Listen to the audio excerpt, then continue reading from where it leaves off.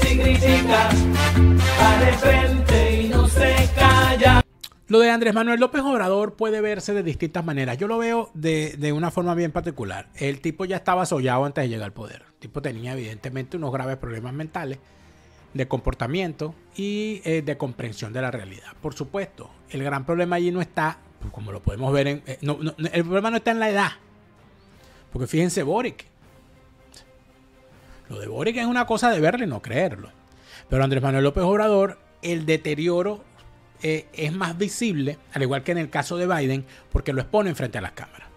Porque el señor ha creado esa especie de aló presidente diario, donde el señor aparece todo, no sé si semanalmente o diariamente, hablando estupideces frente a la prensa.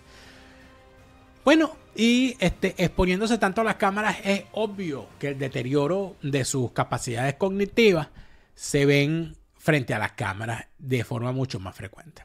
Te lo repite, Lara Farías, Chávez se murió y no vuelve, no te deprimas, siente alegría, escucha bien lo que te estoy diciendo, te lo repite, Lara Farías,